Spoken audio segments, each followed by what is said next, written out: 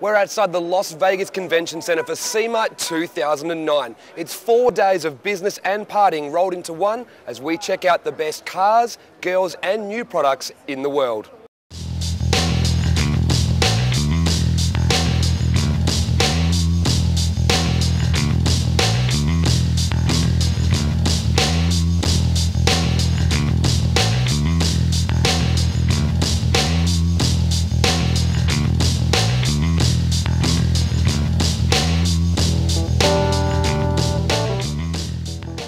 Sema 2009 may have been around 25% smaller than last year, but the quality of the product and cars was exceptional. In between all the press conferences, new car unveilings and corporate parties, we tracked down the hottest cars at Sema for you to check out.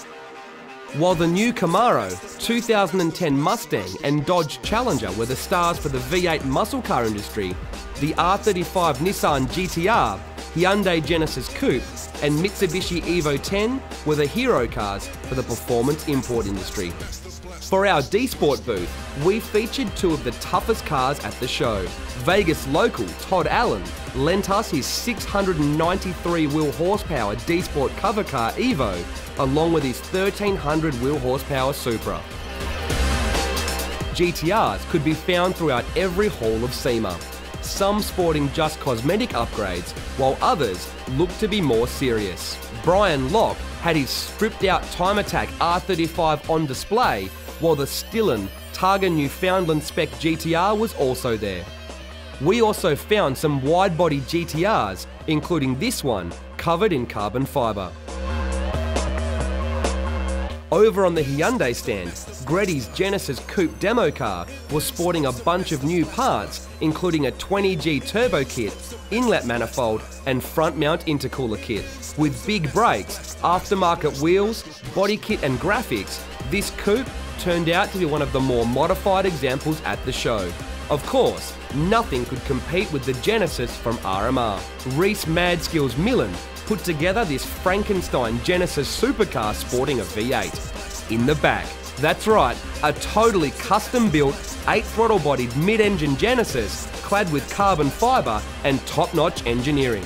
This is how you build a custom car.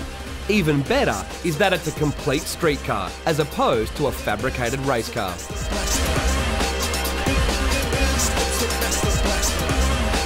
As usual, Scion had some of the craziest cars at Sema on their stand. Designcraft built this XD rally car prototype, and the 5-axis XB brought back plenty of old-school Japanese flavour. While critics thought Mitsubishi had gone soft with the Evo 10, enthusiasts were proving that this platform can be built into a serious performer.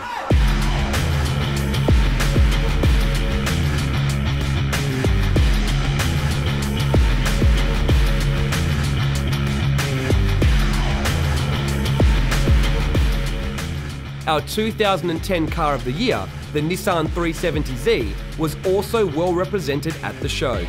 We found quite a few modified examples, including this one on the Eneos oil booth.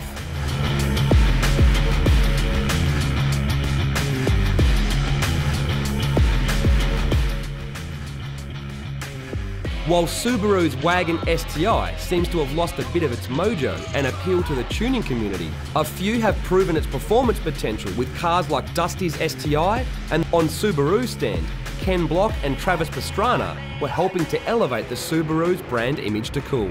Block's Gymkhana car, along with Pastrana's rally car, pulled plenty of crowds, as did Ken's wild STI turned snowmobile with a matching sled.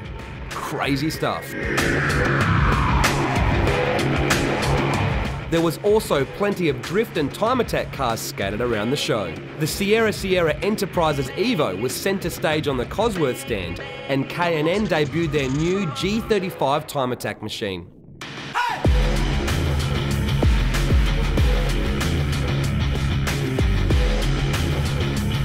The BMI Quadrotor RX-8 also drew plenty of attention, especially when they started it up to leave the show on Friday afternoon.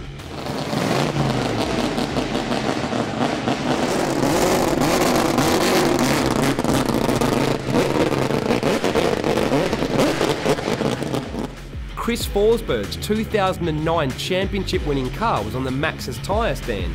Tanner Faust's Scion was on the AEM stand, and Falcon Tyres had some of their team's cars on display.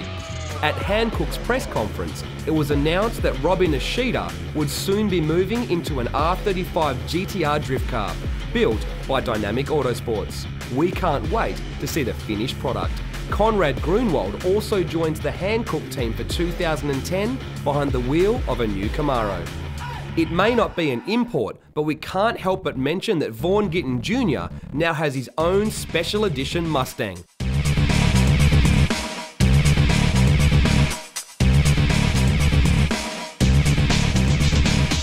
The Formula D press conference also confirmed many more new cars are in the pipeline for 2010, which is set to be an even bigger year for drifting.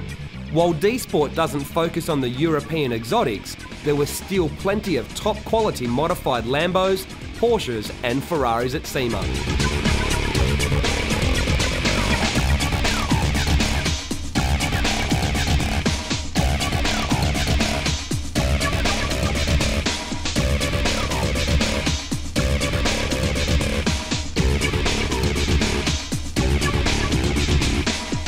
But Pirelli may have stolen the show with an all-carbon Pagani Zonda on their stand. Don't get excited, I said Zonda, not Honda.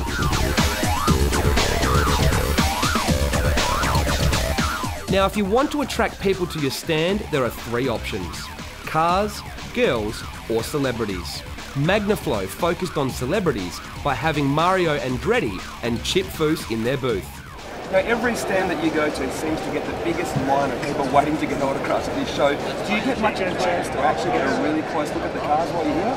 Well, not during the show. I'm busy signing autographs, and it's very heartwarming to know that the people are such great fans of what we build at Foose Design, and also the television show Overhauled as well as rides. And actually, I'll tell you, we're filming a new show right now for Discovery. It's called Ultimate Car Build-Off. I'm not a designer or builder on that show, but I'm a judge. It'll start airing in January. Can't wait to have that one coming out. The parts were great, and from the show, I started using all those products at Foose Design, and it was a natural. I came in, and I endorse a product that I'm proud to be associated with, and I'm very proud to be with Magnaflow. Subaru took care of the younger generation by bringing out motocross and rally champion Travis Pastrana and DC Shoes founder and now internet driving sensation Ken Block. Since we've covered the cars and the stars, you know what comes next.